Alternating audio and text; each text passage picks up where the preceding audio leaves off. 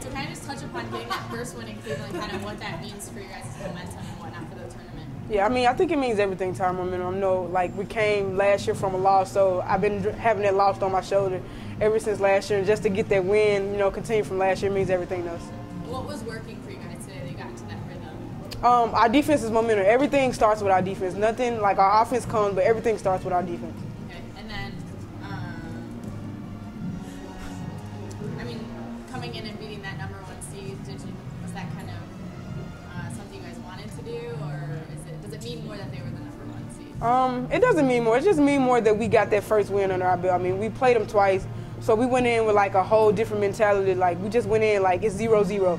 Like, we haven't played them, we haven't seen them. We just went in with a whole different defensive mindset.